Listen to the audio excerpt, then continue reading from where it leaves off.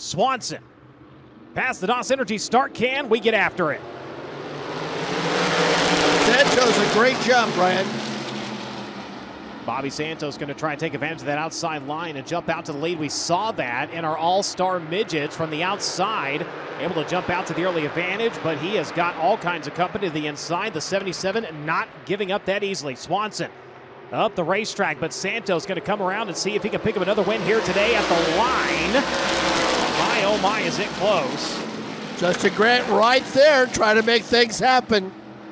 Santos officially leading lap number 1. Difference 0.011 seconds. They are still side by side as the sun has set. The lights have come on, and it's game on at the front of the field to start things off here. Round the turns 3 and 4. Lap number 2. That time it's going to be Kody Swanson. Justin Grant knows there's nothing to do other than try to win. Yes, there are other scenarios, but in many ways his game plan is the most simple of all. Yet a third-place finisher better by Kody Swanson. Regardless of what happens, the title is his. Down to the inside, rolls the 41. He'll have the run this time around to the front straightaway. Good run for Rory. He'll take over the third spot. Grant going to fall to fourth. Santos glued to that back bumper. Will he peel off and try something into turns 1 and 2? No. In fact, it looked like Swanson protected the bottom a little bit there. Might have scrubbed off some speed as Santos all but pushing him onto the back straightaway. Will he try to line something up into turns 3 and 4? He does. Down to the inside, up across. Can't quite get there and clear. Looks like they may have tapped tires, and you are going to have a new race leader. He will muscle his way by Bobby Santos back into the race lead. Yeah, you wonder whether Jordan sort of suggested, remember there's a championship to consider there. Bold move by Swanson to try to fight back. He's still got plenty of time to try to calculate a move here, but not wanting to let Santos get too much of an advantage on him. That clean air, though, definitely right where the 98 wants to be as Tyler Rory going to look to the inside once again, trying to get second through turns 3 and 4. He will pull up next to the 77 as they work onto the front straightaway. Challenge for the runner-up spot by 6,000. Swanson holds on to it.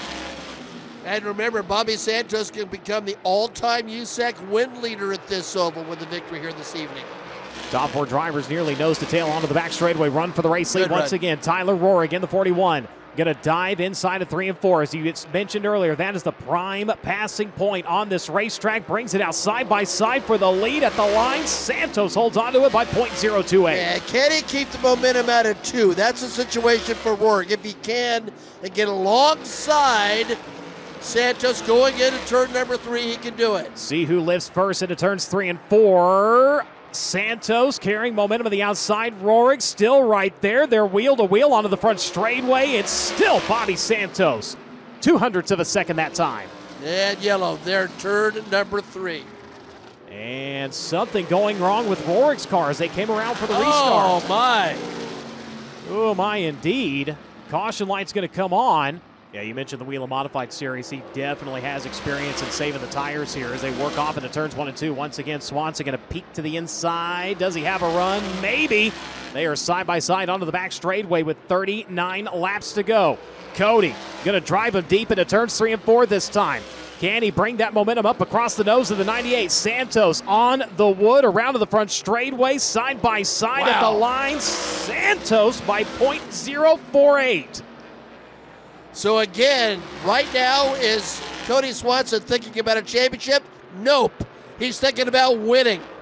And just like that, he will take over onto the back straightaway, coming around to complete lap number 63. Kody Swanson leads in the Mission Foods Wilkie Orthodontics number 77.